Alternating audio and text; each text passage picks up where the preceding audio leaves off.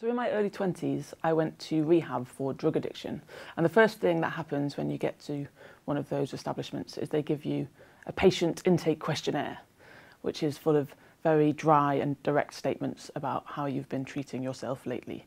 And the first thing that I did after filling this in is I went back to my room and translated the questionnaire into a surrealist poem.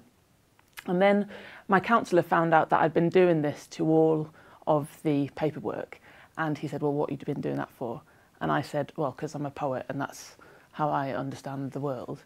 And he said, well, it sounds like you're using it to deflect from the questions. And it sounds like you're using poetry to hide from yourself.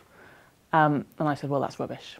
And then about 8 years later, I suddenly thought, okay, maybe he has a point. Because when you write poems, it comes from the desire to confess something, but without saying any of the facts. You wrap it up in a dream.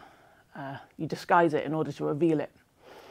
So the first section of the book is all about addiction and denial and deflection. And this is my version of that patient intake questionnaire.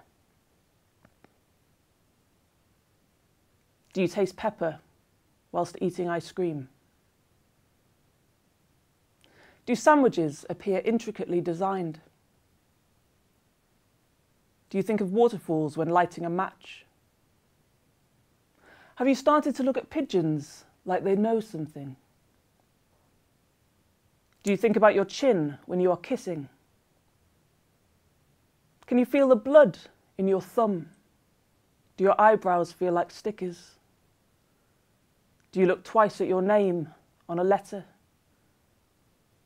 Does your hair hurt? When barefoot, do your shoes feel too tight? Can you sense the tiny holes in the cotton of your shirt? Do you peel bananas fearfully in case there is no banana inside? Does the ceiling occasionally ripple? Has your pillow developed a strange echo? Does your neck feel like a bone? Do you hear sex noises through the wall when standing in a field?